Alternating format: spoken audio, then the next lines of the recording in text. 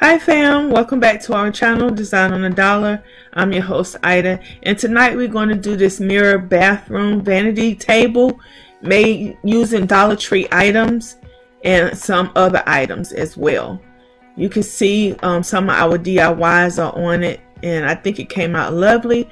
But if you want to see how to create this particular table, then just continue to watch.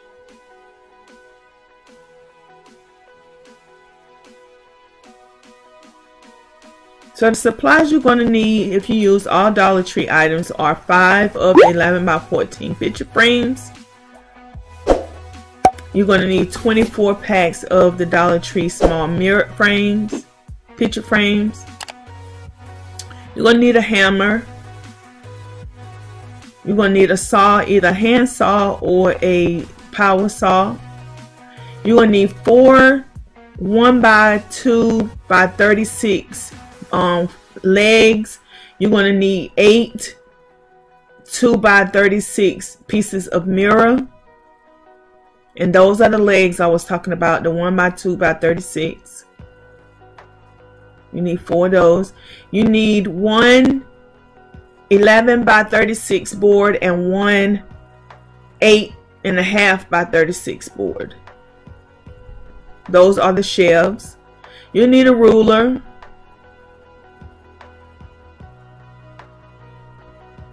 some wood glue, something to mark on the wood with, some liquid nails, a stapler gun that shoots both nails and staples. You can use the power one or the manual one.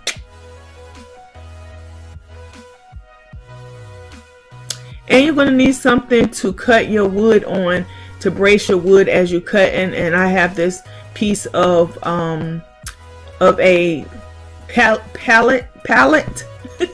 I'm sorry, pallet. So the first thing you're going to do is you're going to mark your legs. You're going to see how tall you actually want your table to be, and my table is going to be 36 inches long. So I have to cut, I think it's like 2 inches off these boards that I found. And the boards that I found were behind this furniture store, and you can tell it was for packaging furniture because I had to take out all of those staples that you just saw out of the wood. So I didn't sand it because I knew it wasn't going to be seen. But I will say, guys, you should paint it. You should do either the gold or the silver or whatever color you want it to be. You should paint it, because what you're going to find, what I found out, is that measuring my my feet out and then putting my mirrors on, especially the 1-inch mirrors, they were short by a ½ an inch or so. So you have that space at the top of woods that's going to show. So you're going to need to paint your legs or spray paint them. Not all of them, but you know, that the parts that could be seen. So as you can see, I gathered all 4 of the legs. I measured them. I made sure that the line was evenly across all of them. And then I'm going to cut each one of them off.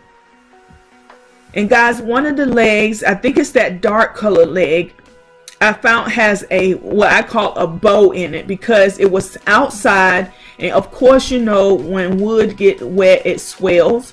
So I think that's what happened. The wood swelled on that one, and it caused the wood to be a little bit warped. And guys, when you're doing this part, make sure you have your safety glasses on and any other safety gear that you need to do this project. And guys, it is better if you have someone to help you. I did mine all on my own, so I had to come up with some clever ways to, as you can see, to put the table together. I first put one of the legs on using the other legs and a serving tray to level out the actual table that we're making. I'm hoping that this is making sense to you guys as you see. And what I did was I used some liquid. I used the liquid, the wood glue, and I used the quick fix glue, and I used the power gun, the nail power gun, to actually secure the legs onto the top of the table. I'm hoping that if you're not understanding what I'm saying, I'm hoping that you looking at the video and understanding it. So then you're going to have two braces on, two legs on, and then you want to put it's the brace, the 10-inch brace that's between the two legs. It serves two purposes. It serves to stable the table, and it serves as the shelf for the second layer of our table. And we're going to do the same thing to the opposite side that we did this side. We're going to put two legs on and a brace. And guys, I'm going to leave the measurements of this table down in the description box, so if you want to go exactly about what I have. But really it just depends on how big your bathroom is, what you want. So if you want the exact same table that I'm building here, you have all the measurements down in the measurement box in the description box. So I'm just going to continue to cut these boards. This is a brace. This is one of the 10-inch braces that's in between the two legs. Like that brace right there is what I just cut. And guys, I will recommend you have some clamps to clamp this your different parts down, your legs together. If you're working by yourself, just come up with clever ways like I did to hold everything in place. But we have our table, guys, and we are ready to move on to the second step, which is actually putting our mirror on. So I'm gonna start off by putting the 1-inch mirrors on from the picture frames, from the Dollar Tree picture frames, on the 1-inch side of the legs. The legs are 1 by 2 by 36, if that makes sense. And the Dollar Tree little mirrors are exactly 1 inch. So that works perfect. But when you get to the top, you either have to cut some of the things in half to fill it in, or do like I did, which was to paint it or spray paint it. And guys, if you use Dollar Tree mirrors, you're going to need 2.5 for each layer. I think that's what I want to say, layer. But I went on and I went to Lowe's and I got a 30 by 36 piece of glass, and I was able to get all of the pieces that I needed out of that one piece, because I had to get them to cut the 2 by 36s anyway, because I didn't have any that was 2 by 36. And actually, guys, it's not 2, it's actually 1.5 by 36. So I realized that once I had the 2-inch ones, that it hangs over about 1/2 inch. So I'm adjust the measurements down in the description box for you guys. So I'm going to open up all of the glass that we need for this project, and that's the measurements that I went by. I have to make some tweaks to some of them, but I will leave it down in the description box for you guys, so you can have it and it'll be a little bit easier on you guys. So here I have a lot of 2-inch pieces of mirror, and I have them cut to the length of each section. So I had to cut the bottom parts, and then the bottom part of the second tray. Lord God, I'm so tongue-tied. Like that right there, where I'm putting that mirror at right there, I had to do that. I had to measure those and get that there. And then on the top of that, I had to put the 2-inch mirror there, which it should have been 1.5, but I'm just going to say 2-inch because that's what I have. And then I'm taping it off with the masking tape to hold it in place.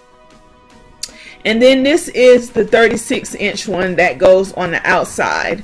So it's actually 1.5 by 36, but these are cut to 2 by 36. Now remember, I told you one of the legs was warped. So this is what happened. The leg was warped, so when I put it on and made sure that it was touching the top of the table, it made it like angle inward. Now it doesn't look bad like that. Now if all 4 of the legs were angled in, it will be okay, but because of that one leg, but I can't complain because the wood was free, guys. So I just put it against the wall where it'll be out the way, and it's barely noticeable because the door is pretty much hiding it. And it's a little bit wider than 1 inch too, because the 1 inch mirrors did not cover it completely. So then I put the 8 inch by 36 mirror down, and I used the same thing. I used the liquid nails, and I put the tape around it, and I let it dry overnight. And now I'm going back in with the 1 inch mirrors, and I'm doing the same technique that we did to the back of the one that we did for the toilet, where we have the one that's sitting behind the toilet. I made that into a table as well, as you guys recommended.